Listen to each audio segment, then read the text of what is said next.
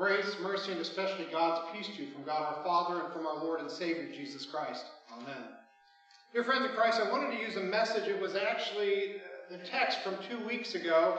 It's one we're familiar with, but I'll read it for you again, and we're going to talk about the whole chapter 8 of Luke in a little bit, so be afraid. It won't be that long. Just because I haven't preached in a couple weeks doesn't mean I get to all that time back.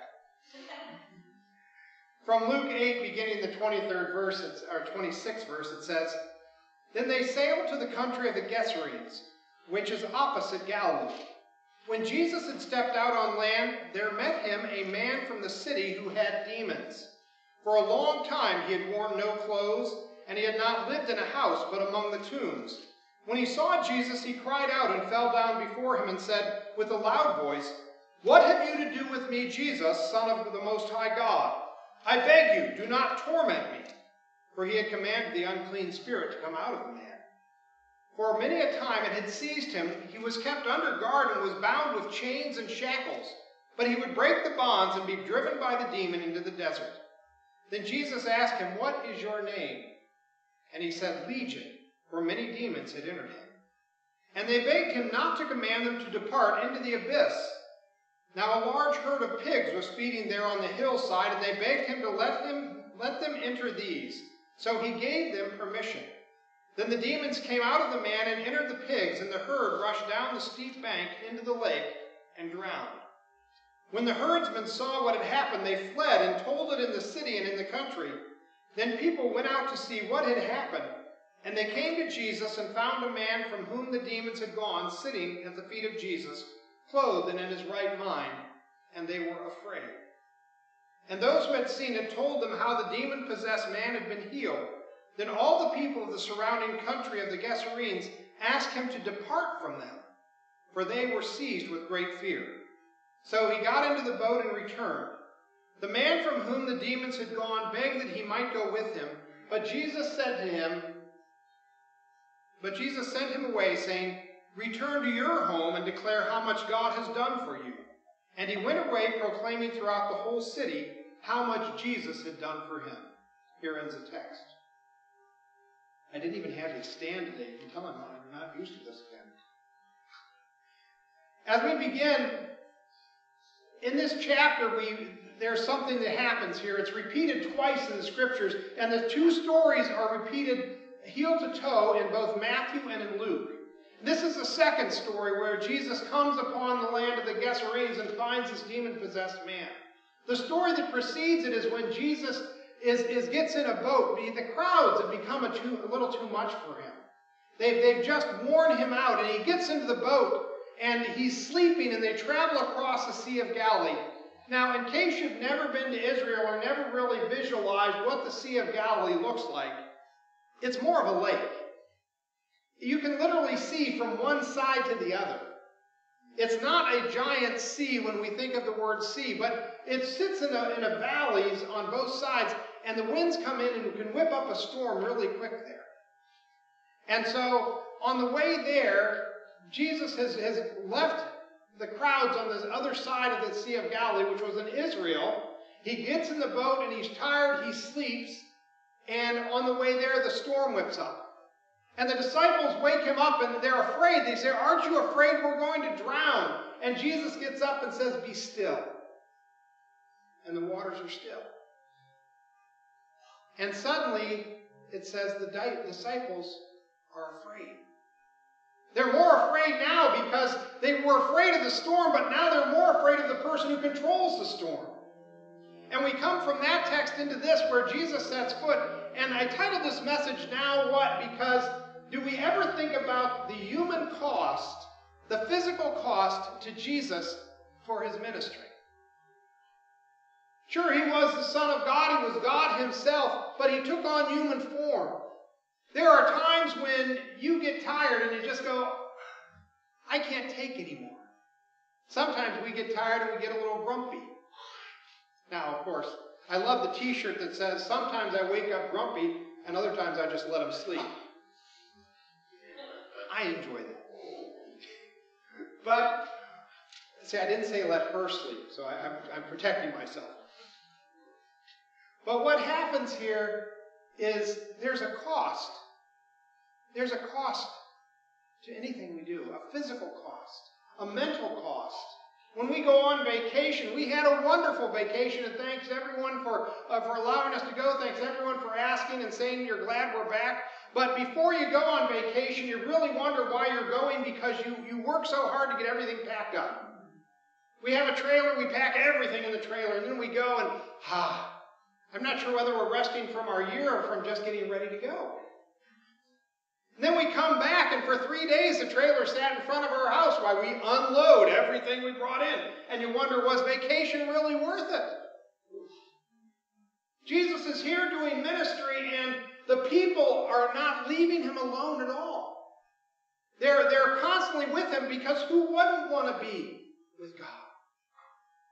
But they're with him, and the cost is physically draining. Quite often he would go off by himself to pray. You know, there are times when, I love Luther said if he was busy, he would pray an hour every morning. And he said if he had a very busy day, a very stressful day ahead of him, he prayed for 2 hours. He didn't say, well, I'm going to forego prayer because I don't have time for it today. He said, no, I really need prayer, so I'm going to pray twice as long. Jesus would go off by himself to pray. And the disciples were constantly going, when's he coming back? Where is he? Why does he need this? He's in the boat on the way over to Calvaryslz. He's asleep because he's tired, and the storm is coming, and they wake him up. Don't you care about us? Aren't you afraid? And Jesus says, be still. And suddenly the disciples are all quiet because they're more afraid of the person that's in the boat than the storm that was outside the boat. And then he lands on the shore of the Calvaryslz, and we can tell he's not in Israel anymore because there's pigs there. You can't have pigs in Israel. They're unclean animals. As a matter of fact, the law says the unclean animals should not set their foot on the land of Israel. And so, what happens in Israel, they do have pigs. They just put them on platforms. Anytime you make a law, somebody will figure a way around it. So they have pigs in Israel, they just don't touch the ground. But so as I said, immediately before arriving, the Bible tells us the disciple woke him up during a storm in Galilee. And then the now what? Jesus is trying to take a break, if you will. He's trying to take a break, but the first thing that happens, he's confronted by a naked crazy man as he gets out of the boat. I don't think there's probably anything more confusing to people than a naked crazy person. When I was on the school board in Wisconsin, we had our school board meeting, and the principal for the elementary school arrived late to the meeting, and we were kind of sticklers on starting on time. And we said, he said, before you ask, he says, I got to tell you what happened. He said, the question came to me, what do you do with a naked child? He said, now let me explain. We violated our own rules in the fact in our school, we had an area where most of the kids that caused trouble in our school came from. It was right at the edge of the district. And so we would pick them up on the bus last. And we'd drive them right to school so there wouldn't be too much turmoil on the bus. Now the rule was that if you were picked up first, you got off first. If you were picked up last, you got off last. But we broke that rule because we wanted these kids off the bus in the afternoon because they caused problems. So we loaded them up and we drove them straight back to the area where they lived. And so all our buses had radios because it gets quite cold in Wisconsin and they might need to call for help. And the bus driver, it was warm, but the principal says the bus driver called him and said, what do I do with a naked kid? He said, what?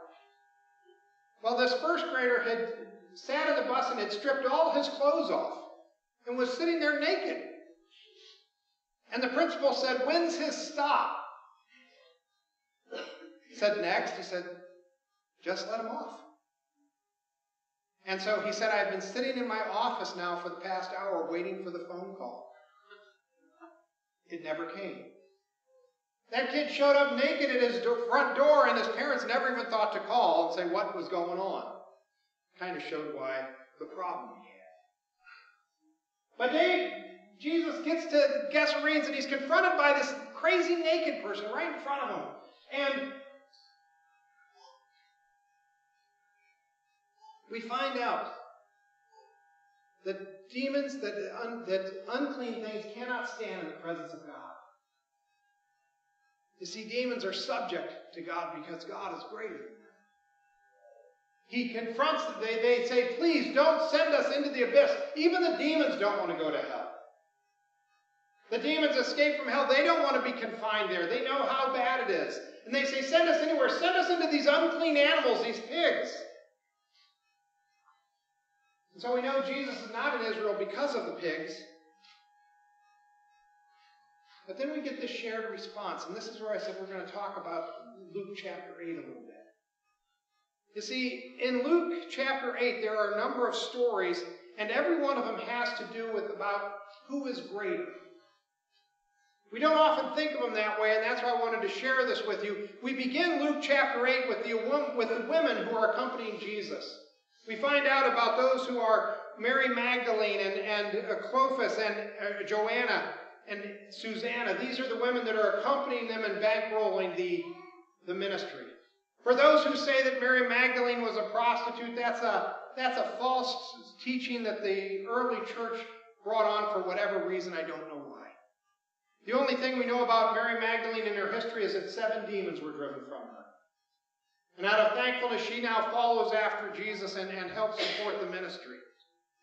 Next in Luke 8, we get the parable of the sower. And Hank did wonderful about talking about being missionaries. And it's scary to be a missionary. And I often say this should be called the parable of the seed or the parable of the ground, because the sower just spreads the seed. And God says, don't worry about the return. When you spread the seed, God says, I'll take care of it. I'll cause the seed to grow, but it's your task to spread the seed. Don't be afraid. Harkens back to the book of Joshua when the Israelites entered the promised land, and God promised them, everywhere you set your foot, I will give you. But they didn't conquer Israel, all the Holy Land, because they didn't go. There are things in our lives which cause us to become afraid. Sometimes we don't go places because we're afraid. It gets late at night, we go, I don't want to go out after dark. We go, well, I'm not going to go to the doctor because the doctor only gives me bad news. I'm not going to go to the dentist because, I don't want to hear that I have a cavity. These things which cause us fear, which later, if we put off, if we ignore, can cause us greater pain or greater problems. Jesus tells the disciples the purpose of the parables is to proclaim the word of God. He says, don't be afraid and hide your light under a basket in chapter 8. And then he hides, and then he gets in the boat. And he's asleep and he comes after, and after this, we'll get to that in a second. The shared response of the people of the Gerasenes and the people in the boat, the disciples in the boat, was they were afraid. You see, they were afraid of what God did. They were afraid of the power of God. They thought they had everything in control until they came into the concept, until they came into the presence of the true God. What if God were here today? What if Jesus came walking in? Would the church recognize him? Would the church recognize Jesus? Most of all, every time Jesus appears to anyone, they are afraid. And his first words, do not be afraid. Fear not. 365 times in the scriptures. When God repeats himself, we need to pay attention. When the story of the disciples in the boat is repeated from Matthew and Luke, when the story of Jesus and the Gerasenes and the demonic possession is repeated in Matthew and Luke, we need to pay attention. God is trying to get our attention. When he repeats something 365 times, one for every day of the year, do not be afraid. He's trying to get our attention. What are we afraid of? And so if God were here, what would be our response? Man, we wouldn't want to leave. We recognize God and we would say, we're sinners, God. And he says, I love you. And they said, I want to go with you. That's what happens to the man who was demon-possessed. So demon-possessed that they tried to protect him from himself. They shackled him, they chained him, and he would break loose. He didn't live in a house because he couldn't be confined. He lived among the tombs. They'd given up on him. And Jesus cleanses this man from all the demons. And the people from the town come out and they're afraid because, oh my goodness, if he can effect this change, what change is going to be effective in my life? You see, that's what scares people is about the relationship with God is it's going to change my life, and thank goodness it will.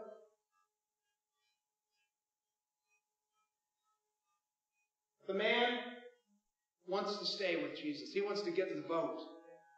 He wants to go with him. And Jesus tells him, return home and tell what God has done for you. You see, this is what it is to be a missionary. To go someplace, to return to your home, to go another place and tell what God has done. To share the good news. Because truly this is the greatest news we can have. The news of forgiveness, the news of love, the news of God being with us. God came to us today in the sacrament. He came to us through the hearing of His Word. He comes to us now and He says, now go. Tell everyone what God has done for you. And so our lessons from this text may be that God is, He may not be calling you to go to a foreign land as a missionary. Not all of us are called to be, are given the gifts of being a missionary. When I was in seminary on the way back from a trip to Israel, the head of the mission department said, would you like to be a missionary to Jerusalem? I said, I don't know if I could live my life with a handful of converts, 5 to 10 converts probably among the Jews and among the Muslims there. And I don't know if I would be able to think that I was successful. Ooh, a terrible word in ministry. We're not called to be successful in our faith, we're called to be faithful. So God may not be calling you to go. But He may be calling you to stay home and share the good news. As Hank said, it's not only the children that can share the good news with their friends across the street. It's each one of us that can share the good news. That can guide conversations when somebody says, boy, I was lucky, and you say, oh, I don't believe in luck, but I believe God blessed you. To turn the conversation to God and say, I don't always understand His plan or His purpose, but I know of His love. I know that even in the darkest times, God will not abandon us. He will shine in our lives if we give Him the room. So as we go forth this day, let us rejoice in the message of God with us. Let us recognize that the things we fear in this world, whatever it is that you fear, whatever is causing you to worry or wonder, know that God is greater than it. That more likely God can step in and cause a miracle to occur. What to you would be a miracle, the calming of the storm, the healing of the demon-possessed man. And at times we will suddenly go, wow, I should be a little more afraid of God. Not afraid, but respect. You don't get the warnings here that we get in the Midwest. Every time there's a storm, the warnings come on and say, be careful of downed power lines. Because, they're still contain power, they might kill you. I've never understood why people needed that warning, because a downed power line is not the thing I say, hey, let's go pick that up. But there's power there that people don't recognize. There's power in the name of God. There's power in the presence of God that people of this world don't often recognize. And when we do, it is amazing. It'll transform our lives. It transformed the life of the demon-possessed man. It has transformed all our lives. And let it continue its transformation. Because truly we have a God who is above all things. We have a God who loves us so much, who tells us 365 times, do not be afraid. May God give you courage. May He give you strength. May He give you His presence this day.